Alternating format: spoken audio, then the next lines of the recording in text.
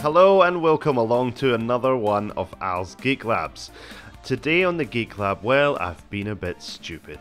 On the left hand side I got another one of the PC XTs.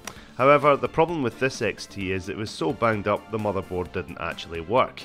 So I thought, well, I'll go out and spend my ill-gotten gains on a brand new, to me, PC clone motherboard, which sports a V20 10MHz XT CPU. So I thought to myself, maybe that's going to run faster than the XT on the right, which is actually a genuine XT, but it has an enhancement card on it, which is a 286 running at 6MHz. So the question I had posed myself is the 10MHz machine, albeit a Turbo XT, faster than the 6MHz 286? Now, I say I'm stupid because, honestly, I genuinely did not know the answer.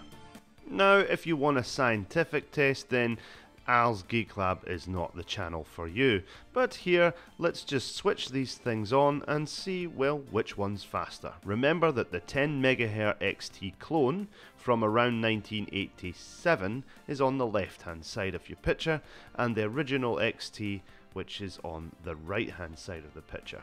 So I've connected the monochrome monitor onto the right hand side there on the 6MHz 286, and this flashing thing here is the CGA monitor, which is on the 10MHz clone box. As you can see, the clone box started up pretty quickly, didn't have any issues there, and of course on the right hand side the original IBM BIOS is still spinning through that memory test. Just got past 640k of RAM there and is then going through the auto exec. So obviously quite a different time in terms of startup, but there's nothing scientific about that. As we both know, the PCs, the startup in the BIOS is a completely different routine from a clone machine to a real IBM.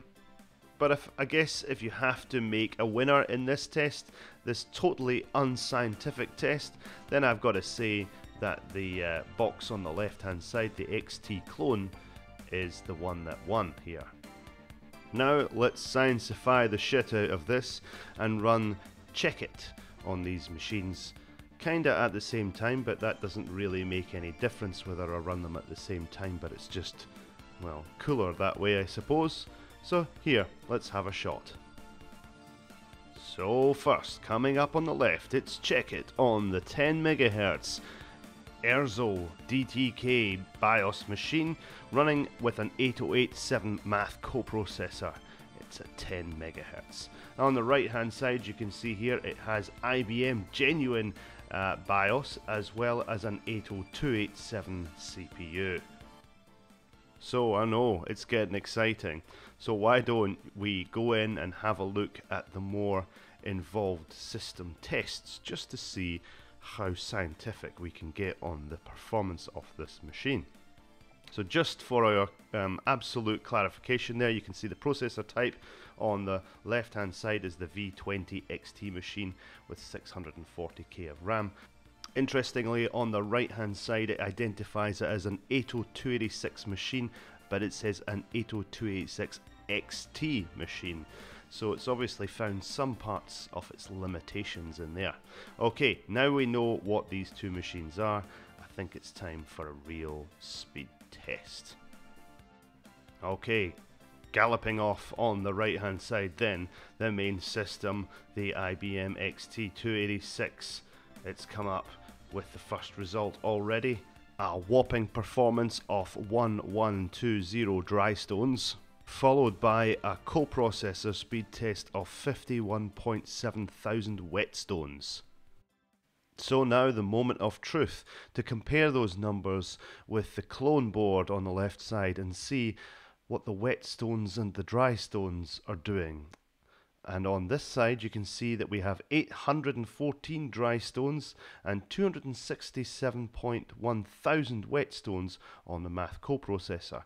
Now by my logic that means that the main CPU, which is the important part in these machines, is slower at 10 megahertz than the 6 megahertz, or reports at around 7 megahertz on the right hand side here.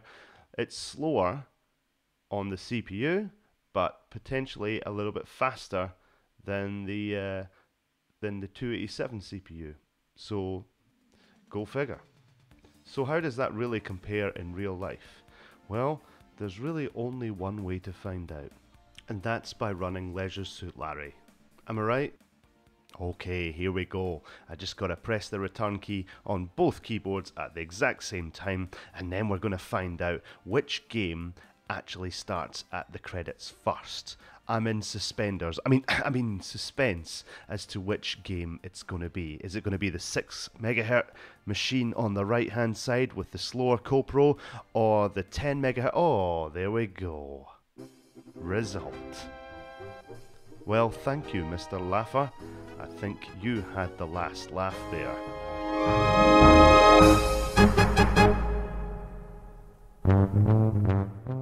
Well, that wraps it up for another one of Al's Geek Labs Quickies. I hope you enjoyed it, and as usual, if you have any comments, questions, or any of all that jazz, then please do not hesitate to drop them in the questions below. Don't forget as well, please subscribe to the channel. I love your subscriptions. It kind of makes this all worthwhile. Don't forget to like and press that notification button whilst you're at it. Well, that's your lot then, so I'll be back about the same time next week, something like that. Until then, be excellent to each other is always the way, and yeah, thanks very much for watching. Ta-da!